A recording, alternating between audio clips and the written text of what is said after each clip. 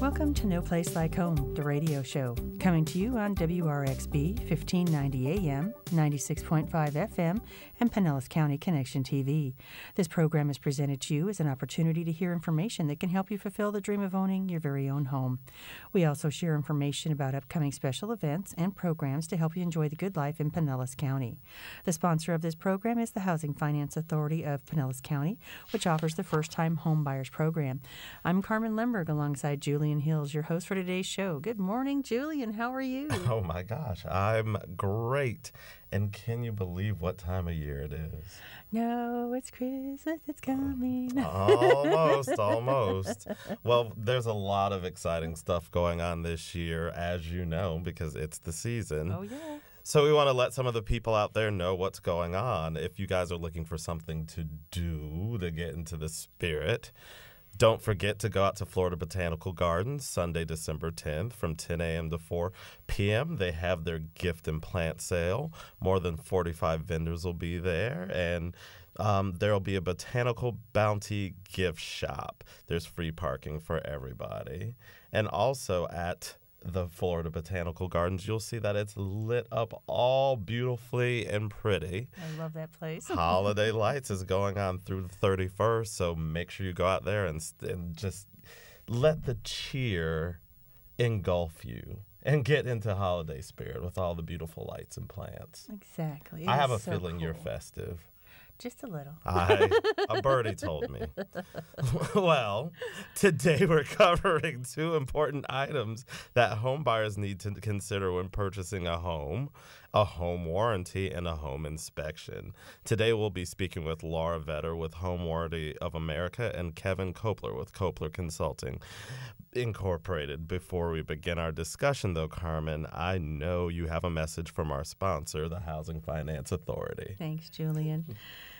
The Housing Finance Authority is offering the First-Time Homebuyers Program, your key to home ownership, helping people in Pinellas, Pasco, and Polk counties make their dreams of home ownership a reality. The First-Time Homebuyers Program is for individuals who have never owned a home, have not owned a home in the last 3 years, or veterans. The HFA, working through a specialized group of lenders, offers a low rate on its 30-year fixed-rate mortgage and can help with down payment and closing costs as well. To get your key to home ownership, visit www.pinellascounty.org/HFA as in Housing Finance Authority. On the right-hand side, there's pictures. The top one says First-Time Homebuyers, What to Know. Tells you all about the program, the counties we cover, the requirements, and how the program works. For more information or comments about the show, give us a call at 727-223-6419.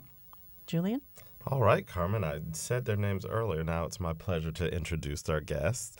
Laura Vetter is an account executive for HWA Home Warranty of America, who partners with realtors, title agents, mortgage companies, home inspectors, and insurance agents in the real estate industry to help promote the value of a home warranty. Her goal is to educate homeowners of the security a home warranty can give against expenses that may arise from unexpected breakdowns of systems and appliances in the home. She strives every day to utilize her expertise to make a difference in people's lives. Laura has been in the home warranty industry for almost 4 years. She's actively involved at both Greater Tampa Realtors and the Pinellas Realtor Organization. She serves as a mentor to affiliates at PRO and presented with John Paul Mario Best in Service Award for 2016. Laura is originally from the St. Louis area and moved to Tampa, St. Petersburg 4 years ago. She graduated from Missouri State University. Her background is in marketing and sales. She worked in the radio sales industry for 22 years. She's married with 4 kids and lives in St. Petersburg. Kevin Koplar is the owner and president of Koplar Consulting Incorporated, which he started in 1996. He's performed over 5,000 residential and commercial building inspections on properties ranging from small one-bedroom condos and townhomes to 30,000 square foot residential mansions to 150-year-old historical buildings. Commercials inspections have included 1,000 plus room hotels, theaters, restaurants, shopping malls, and professional office buildings.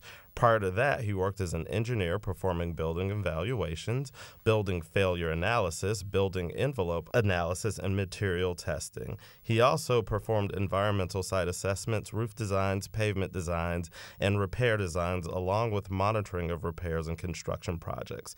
He has extensive experience in the asbestos inspection, management, planning, and abatement industry. He has a Bachelor of Science in Civil Engineering from the University of South Florida. Laura, let me start with you this morning. Good morning. Welcome to both of you. Good morning. Can you give us an overview of why home buyers need a home warranty and what is covered? Sure. Thank you so much, Julian and Carmen, for having me on. I appreciate it. Our and speaking pleasure. with everyone. Yeah. So basically, a home warranty.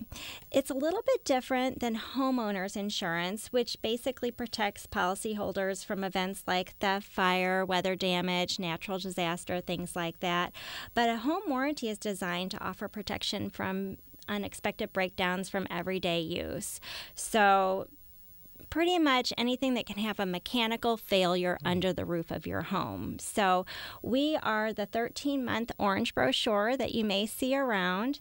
But when talking about home warranties, I always say to think peach. It's a really good way to remember what's included in a home warranty. So peach is an acronym for plumbing, electric, appliances, cooling, and heating.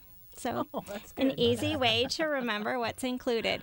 Now, of course, plumbing isn't a mechanical failure, but it does include the stoppages, clogs, breaks, leaks, things of that nature. And then pretty much the mechanical failure on electric, appliances, cooling, and heating is what you can expect to be covered under a home warranty. And, you know, new appliances, home equipment, they generally have a manufacturer's warranty. So that is a little bit different. Those warranties range from 2 months, 3 months to a year, sometimes even 2 years.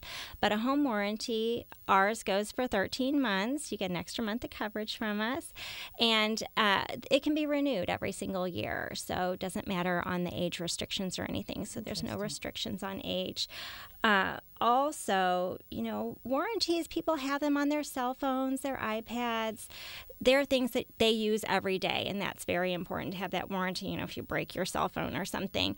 But for not too much more, you can have your entire home covered with the home warranty, so all of that. So it's just, people don't think about it as much as their electronics, but it is an important warranty to have because all of your systems are covered.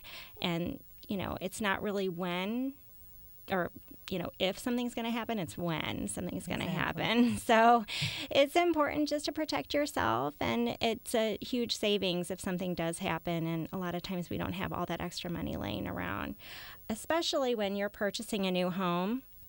A lot of times the seller will provide it because they know they have old systems or appliances. So because we have no age restrictions, that's important as long as it's in proper working order, which is another key warranty term. It needs to be in proper working order. You can't really take out a home warranty when something's already broke. It's kind of like, you know, having all the fun out of car insurance. Yeah, with that. I just got in an accident, but now I want my car insurance. So Exactly. it's the same type of thing.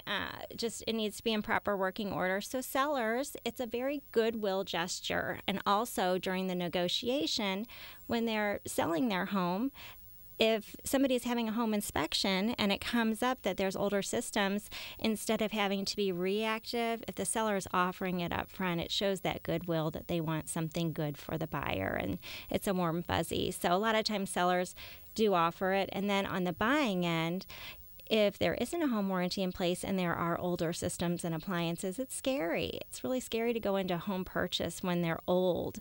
And so they ask for the home warranty just so that they can help protect themselves and give some peace of mind after the home closes. And then if something does happen, if there is a post-sale liability, you know, discussion, it really doesn't happen because the home warranty is in place and they can just call in a claim and get it taken care of. So are inspections mandatory, or is it like kind of a blanket warranty?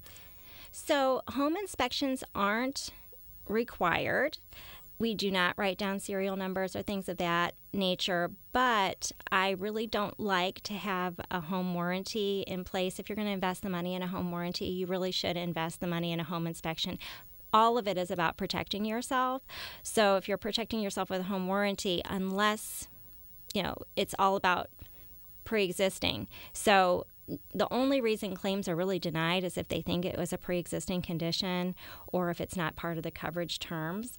So the only way to determine pre-existing condition is to have a home inspection.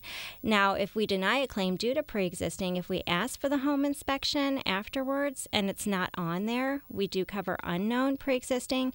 So if it's not on the home inspection, then we denied the claim, we'd overturn the denial and cover that claim. So it's just good to protect yourself all the way around, and it's a second step in having that protection. So investing in a home warranty is the first thing, but also, always, check all the bases and get both, I think, is the best way to go about it. They just go hand in hand. It just makes perfect sense. Right. Now, does your coverage, is there different price points, different levels, or is all just one plan fits all? We do have several different options. We have a gold, platinum, and diamond plan. The gold plan does cover all of the plumbing, electric, appliances, cooling, and heating, but it's more of the basic coverage. So we have the platinum plan that's not very much more. It's our most popular. It's our middle of the road, but it's amazing coverage. So we have the grade AC coverage. If Florida statute requires the systems to match, there's a bump in coverage. It also has all the premium upgrades like sediment in the water heater, dishwasher rollers and racks, plumbing fixtures, things of that nature. Oh, good things. Okay. Yeah, and then it also has the ability for rekeying the home. So clients really like that. They can call in a claim and rekey their house once they move in. So homeowners love that part of it. And then we also have the diamond plan. That one covers, professional series appliances, haul away, code violations and permits up to $250. So that's if, we're replacing the water heater and it needs to upgrade. That would apply to that. It's not pulling new permits or anything. But the price range for single family is $475, $520, and $590. So you can expect to pay under $600 or under $500, depending. And you'll pay more than that if your refrigerator goes out. Right. A lot more if your AC goes out. A lot more. Absolutely. So just to know you have that peace of mind. Yep. And we also offer condo, mobile home, townhome, and that coverage is less. So. Wow. Well, Kevin, I want to turn the conversation over to you because we've been already talking a lot about home inspections. Everyone buying a home should invest in an inspection. So explain to us why they're so important. Well, it's basically the home buyer's chance to get a evaluation of the home before they buy it. A lot of times you'll go into a home and it'll look pretty from the outside, from the inside, new paint, new appliances, but a lot of things are hidden, and really without an inspection you don't see those hidden items. So I'll go in there, spend usually 3-4 hours on a typical size home, and kind of go through piece by piece to see what's there, and that gives the buyer some added advantages for negotiations. So they go back to the table and say, we've got all these things that need to be repaired or replaced. We want to lower the price of the house or have you repair these things.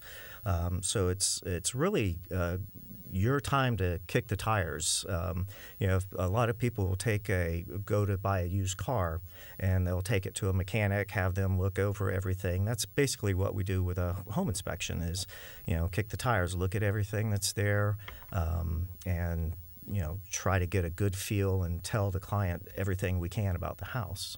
So, name some of the things that you notice or look for or commonly find during an inspection. Commonly find? Oh, there's millions of things. I've been doing this well over 20 years. And during the home inspection itself, you're looking at about 1,000 different items that are going through there. We look at everything from the foundation, the exterior, the roof, the attic, electrical system, plumbing system, water heater, HVAC systems, the interior appliances, sites, grounds, drainage, if there's swimming pool, spas, seawalls, docks, all those things. And then depending on the age of the home, especially like your older homes, certain methods were allowable when that home was built, but not when today's standards are here. So there's quite a few things that we're looking at. Would you suggest that maybe a potential buyer be present during Definitely. Really? What I normally recommend is the buyer be there. The buyer, especially at the end of the inspection. At the end of the inspection, I'll walk around with the buyer and their agent, and we'll talk about all the things that I find during the inspection. We'll look at the location of the disconnects, the shut-off valves, any stains or cracks, cosmetic issues. Nothing worse than somebody moving into a new house and looking up on the ceiling and seeing a crack, you know. So we try to look at those things, say, hey, this crack is here. It's not an issue. So that's the time to be there. Normally when I'm doing the inspection, it's pretty boring to watch me just walk around and look at things, but that's a good time for the clients to take measurements of the home, take photographs, see where they're going to put their furniture and that sort of thing. That's a good idea. That's a great idea. Wow. So how long after you're done with the inspection does it take to actually get the report out to the mortgage company, to the buyer? The reports are usually done within 24 to 48 hours. Fast. It really depends on the size of the home and the complexity of the home. So it may be a small home that was built 100 years ago. That's a complex home because there's a lot of things to look at. And I try to be very detailed in what I report on. So it takes time to put those little pieces of information into the report. So when you're doing the report, are you just being factual about here's what this is, or are there any recommendations or anything included in the report? No, I try to be very detailed in my report. I put information into the report, including the repairs that are needed. Some things need further evaluations. I also report on safety concerns, recommended upgrades, maintenance items, things that need to be monitored over time. All of that is in the report, along with a lot of detailed photographs that are also show what's noted during the inspection.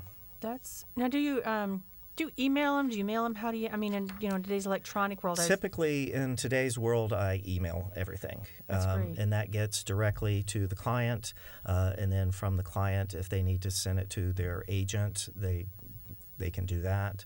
I usually recommend that they don't send it to the insurance companies because there's a lot of information on those that the insurance companies.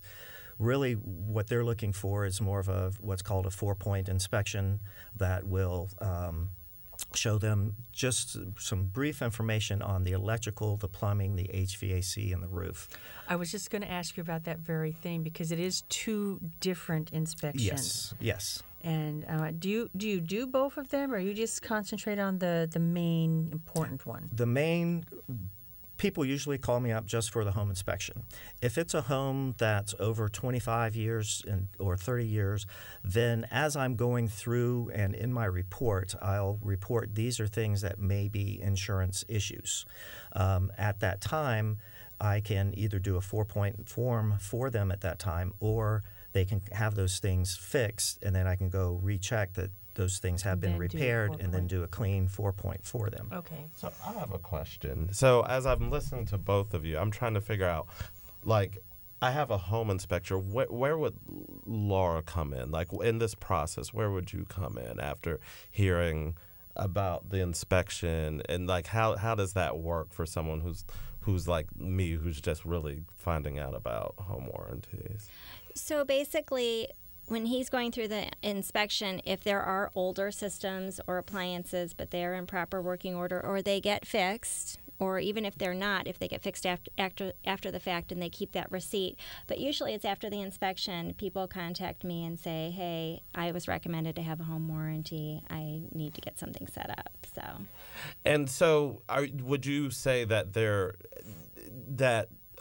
you would recommend them more for an older property, or it's still good to have them even for a newer property? We do new construction, and basically it's 2 years for the price of one. It starts on 366th day because usually there's the home builder. So we do them on all types of properties, rentals, existing homes, also in the real estate transaction, which is what I deal mostly with.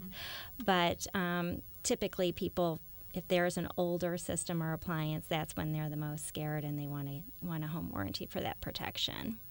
Because that kind of dovetails into what I was just thinking about was timing. So, first the home inspection has to come in, and I think typically in real estate contracts, don't they have only like a period of 10 days to get that? That should be the minimum, is 10 days. There are contracts that they whittle that down to 5 days, and it's really hard to find a good inspector in that amount of time. Over the summer, I was booked up 2 weeks in advance. Wow. And right now, I'm about a week in advance. So by the time you have your inspection done, and then if there's something that needs to be further evaluated, you got to have somebody come out there, then you're starting to run out of time. So you should have at least a minimum of 10 days to do the inspection, and then that gives you some time to get those things in line to have and make your decision on what you get from that report. Because I know what I'm kind of hoping is trying to get word out to people that, they're so focused on just getting the house and then the financing. And there's so much that happens. Once you sign that contract, the clock is running. And all of these things have to happen so fast. So they need to know who they're going to call for their home inspection. They need to know who they're going to call for the home warranty, or how they're going to be negotiating, what they're going to ask. Assuming really once they sign that contract, they should be on the phone to you. I just signed my contract. How fast can you come out? Yes. I actually have people call me saying they're looking at our contract. We expect it to get signed in the next day or two, so we want to get on your schedule. You talked about finding things that, when the house was built might not be up to standards that are now. What are some of those things? Electric wiring would be a big part of that. There's over time we find out that certain things work and don't work. So back in 150 years ago, very few codes. And then as codes started coming in, tradesmen would start doing things a certain way. One of the big things would be like tie-down straps for hurricanes. Back before Andrew hit in 95, we were putting straps in, but we weren't putting enough nails in them, weren't putting them over the trusses. And now Andrew comes through, rips all the roofs off, so we see, this is what we need. So those are things that you point out during the inspection that, it's standard at the time, but it's not standard today. So you may want to upgrade those things. And another question, kind of similar. What are some things that a home warranty might cover that people wouldn't even think about?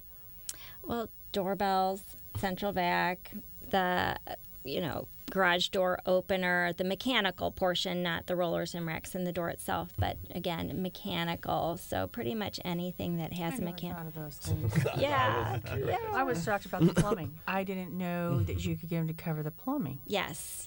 And I purchased a house that was vacant and everything was running great. And about 3 or 4 months in, every single plumbing in the house stopped up, and we used the whole cap for that. So I was very thankful to have a warranty. And under a warranty, so if something is not working anymore, how does that work with getting the right people to fix it and having all that covered as well?